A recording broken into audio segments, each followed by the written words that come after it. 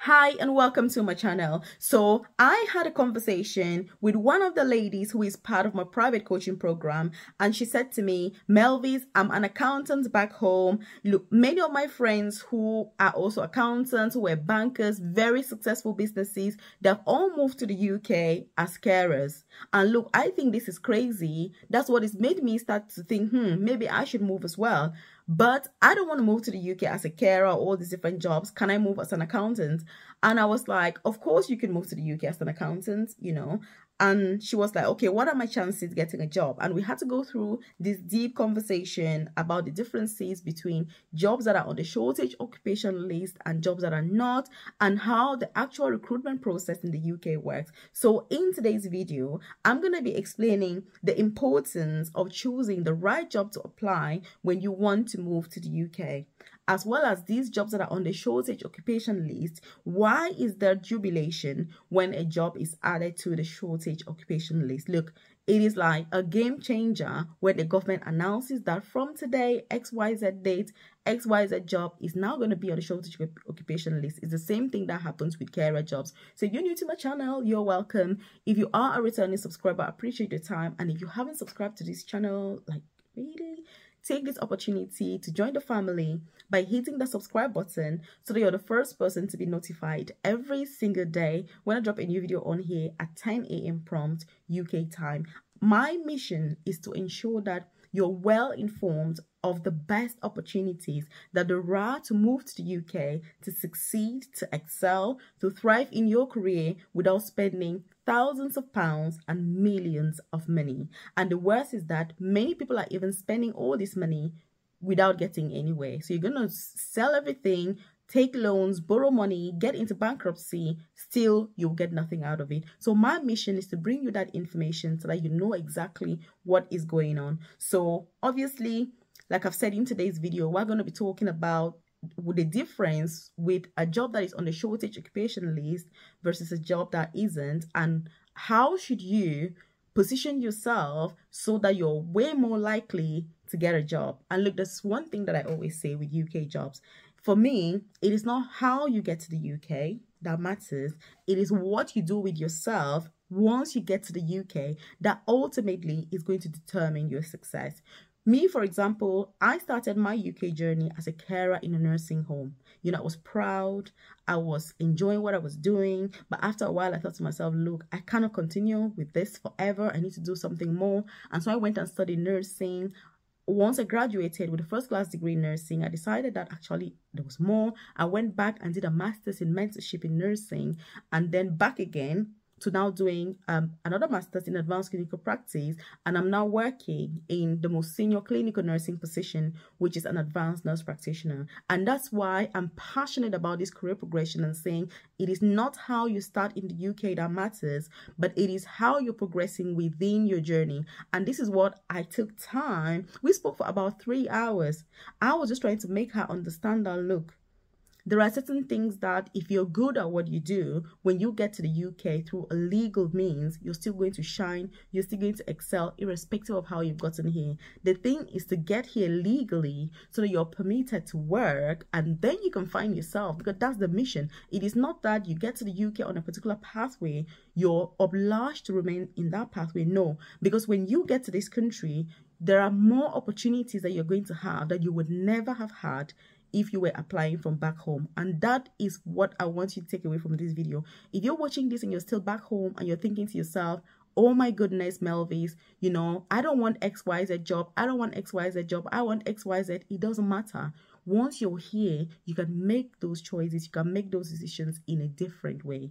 Obviously, the choice is yours ultimately, but I do have a free newsletter where I send information about free visa sponsorship opportunities to move to the UK, career progression opportunities in the UK, side hustle ideas that you earn a lot of money, get to retire early and enjoy life, that freedom, obviously career progression, like I've said. So if you're keen, check the comment section below. I've dropped a link to join. It won't take you 20 seconds to join. You just drop your name and email and you're part of it. Also, you're going to see my contacts on there. So there's my WhatsApp number and my email. So if you're keen on contacting me, there's something private and personal, then do feel free to use that. Otherwise, I'm more than happy to get your comments in the comment section below so that we can talk about them. So if you're currently out of the UK or you're in the UK now applying for jobs, what is your ideal job, you know, in the UK? Which job are you applying for, or which job are you currently doing?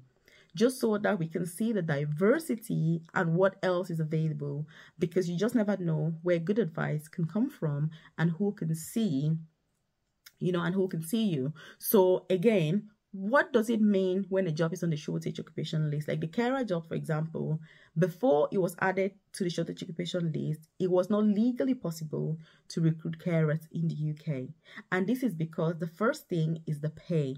So carer jobs only pay about from £20,000, which is absolutely bollocks, and how anybody survives on that, I have no idea, because it is not good enough, which again is why you need to push yourself, you know what I mean, so that you're taking things further. It's not only because of career progression, it's because things are more expensive and you need more money, and more money comes, you know, when you progress, you're going to earn more.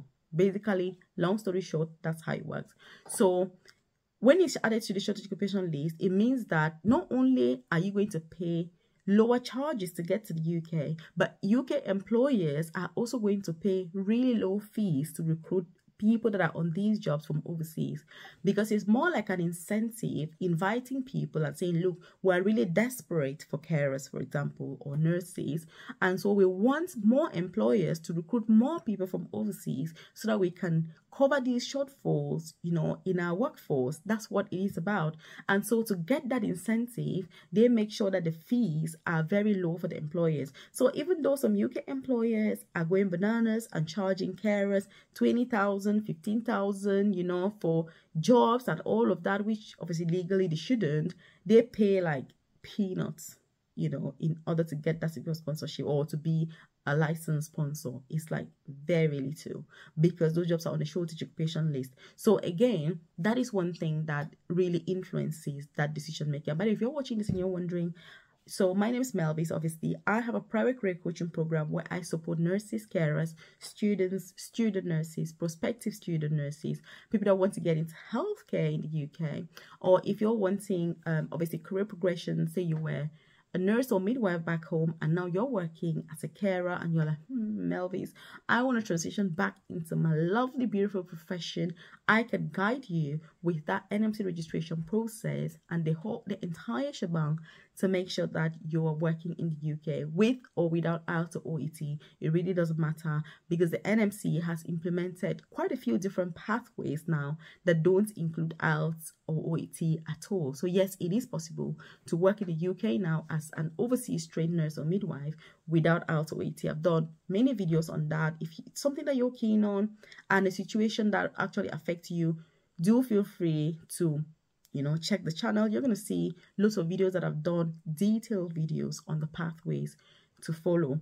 So if you check the comment section below, the description box or the about section of this channel, you're going to see a link to my private coaching program. Once you join, you get that tailored, individualized and personalized guidance. You know, who is recruiting for the job that you want, or whatever career progression pathway, how do you proceed? What's the next best step that you need to follow? You know, how do you position your CV? What should it look like? What about the supporting information if needed? So these are all the sorts of things that are covered in that program. So another thing that I said to, you know, my lady, obviously, was that when you have a high paying job, like being an accountant, the company that is recruiting you needs to prove to the immigration authorities that there is no suitably qualified person in the UK to take that job.